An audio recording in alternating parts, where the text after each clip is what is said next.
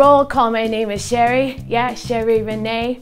I'm doing front page, yeah, on Broadway. Hey, hey, Shabuya, yeah, yeah, we're doing roll call, Shabuya, yeah, yeah, here on Broadway.com. Oh, I think it's this one. It's so weird because I'm so not a princess. But I think it's just because I'm blonde and the character was blonde. It's been so much fun. Oh my God, Heather and Adam and I and everyone and had so much fun doing this part. So I'm happy to be recognized for the role of the Egyptian princess Amneris.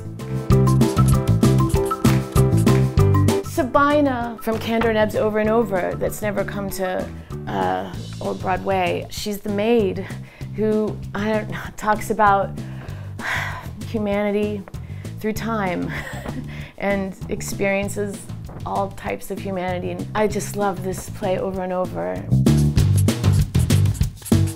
I didn't totally nail this, and I don't believe in nailing of any type unless it's done to me, but I don't know, I just love doing this one.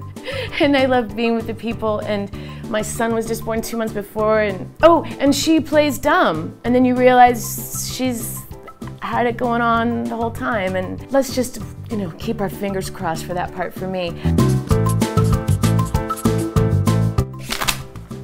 Only because I got to be on stage with Lindsay and Betsy and Eamon and write with Dick Scanlon and, you know, sing about what everybody wants to sing about, God. And I did 8 shows a week of this, and it was amazing, and I had a really great ass when I was done with it too. I hate wearing dresses or skirts, and I had to wear both in these, and they made me enjoy doing that. I got to seem like a rich Upper East Side lady, or another thing that I would be typecast as a rich Spanish woman. Wow. I think this, not because of the porn aspect, that's why I was right for it, but I was wrong for it because of the cheerleading part. I never wanted to do that. The costume is great, but not for cheering purposes, for other purposes. I love my girls in this, hello everybody out there, but I'm not a cheerleader. This kicked my ass, because I went in after Aida. You know, the front 2 rows of the audience would get up and leave right before I did the Over the Moon monologue. So it kind of kicked my ass spiritually in that, like, a lot of the audience members didn't like me, but then a review came out that was really positive and supportive, and things turned around in a day. So it kicked my ass spiritually, and I'm really grateful for it.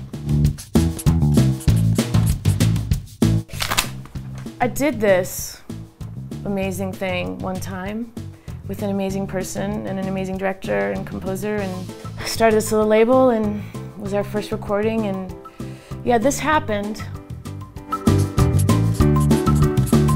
This is really quite the experience right now, doing the front page. The reason I'm saying my family loves it the most is because my son had to help me out learning my lines, and he's 12, and he didn't want to. Then when he realized that that I played the old whore with a heart of gold, he was more than willing to go back and run them again, and was like, take it from you, old whore, and we'll start there. And it ended up being very funny. I thought it would be traumatizing for him, and instead he seems to be really proud. Well, I think everybody should get Post-its and write all the jobs they've had on them, and then just turn around and face it.